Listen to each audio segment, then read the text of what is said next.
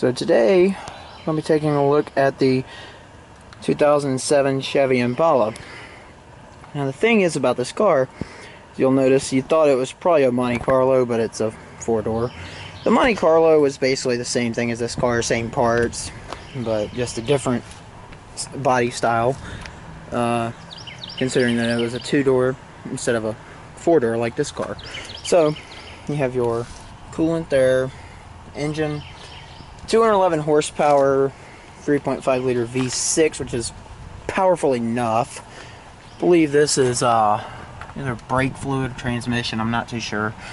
Either way, all your connectors are right there. There's your engine cover. Air filter is easy to change out. Actually, I've done it myself. I can tell you for a fact it's easy to do. And then you have your headlights here. Pretty easy to replace if needed.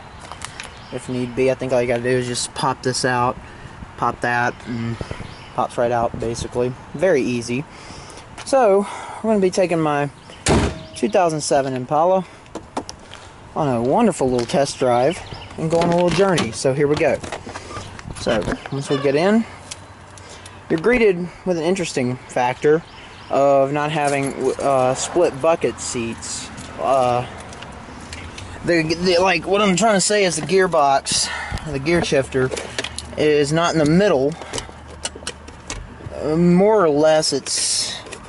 Once I get these out of here and attempt to close this. See, you actually have plenty of space to seat, and well, not really comfortably technically, but you can seat somebody there if need be. You can sit 3 people up front, which makes this car very unique. Another thing, the gear shifter is on the steering column, so obviously not the best gearboxes in the world, but you do get 2 power outlets down there and 1 in the back seat. These are kind of iffy though. They've been that way ever since I got the car, so it sounds like it's trying to sputter. I don't know if that battery's going or what, but it's like another bit of money to be dished out on this car. So without further ado, we're going to put her in reverse, set the camera,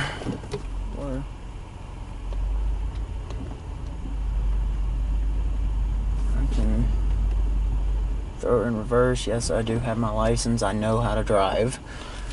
Never really done this holding a camera, but here's your GM radio there. Got a nice sunroof in here too, if need be. You can open it up, but it's kind of suckish weather right now. We're gonna take it on a little stroll down the road, throw her in drive, and we will go ahead and test out what all it can do. Now this car is has quite a few miles. It had about 116,000 on the car originally. It's just had an oil change not too long ago, and that sunroof sounds like it is rattling. So something's obviously loose there. Has a good amount of pickup in the engine, but whatever the case, steering wheel feels real nice and meaty, which I really do like. It feels... Better stop, buddy. It's my turn. Take a right here. So there's the baseball field over there. So you'll notice I'm already hitting 30 miles per hour. This car has really good momentum and pickup. Just what I really do like about the car. A lot. Shocks could be a little better.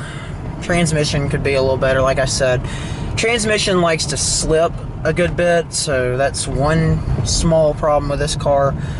But otherwise, the car is great. It gets about 30 miles per gallon on the highway. It struggles to get it, but it does get 30 miles per gallon now. One way. We'll just... I don't think any cops will be around, so they don't mind. I think that's for buses anyways. I don't think police mind at all. And this is a good street to kind of test out. See, it's kind of slipping right now, and the tire pressure monitoring system's bad, so we'll just take it on a short test drive here today. I'll put it out on the highway one of these days and let you guys see really how this thing can go. There's a black Charger.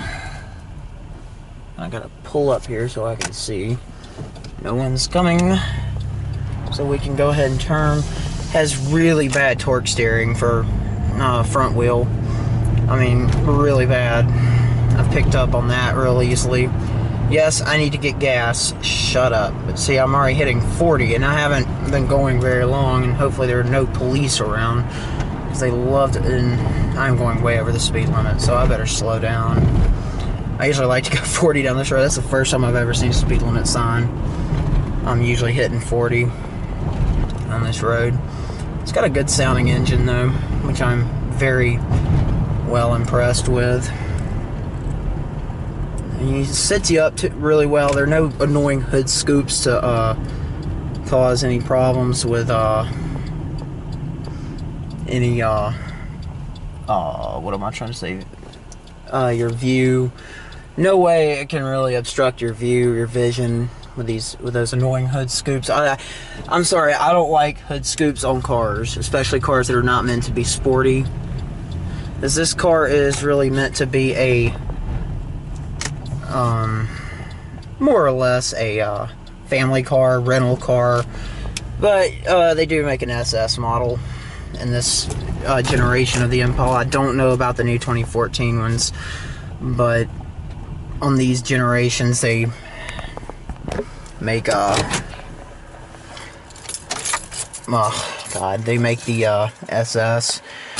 So like I said, very roomy car, to say the least. I get plenty of leg room, and my seat's not all the way back. Like most cars, I've had to scoot my seat all the way back, but see, if I scoot it way back, I can just barely reach the pedals, like as you can see there. So you get automatic seats, but they're not memory seats. You only get that in the LTZ. Automatic headlights, though, which I do like that. You have your windows here, roll down automatically, obviously. Auto for down, but they're power all four ways, but only driver's side's complete automatic. Forgot to demonstrate this, so why not? Slides back just like so. Tilts and slides. Build quality of the car is just okay.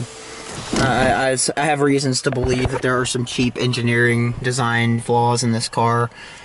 Preferably the hard plastic on the instrument panel and the gauge cluster. There's no soft touch. I mean, it's kind of soft touch, but I don't know if that's just the plastic bending.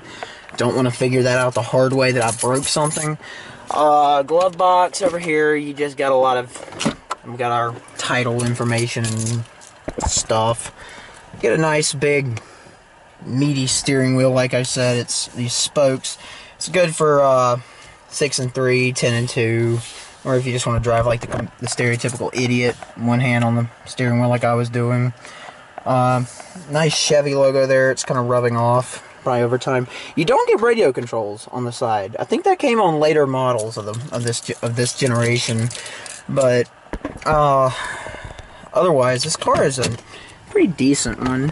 You don't get the Bose premium package.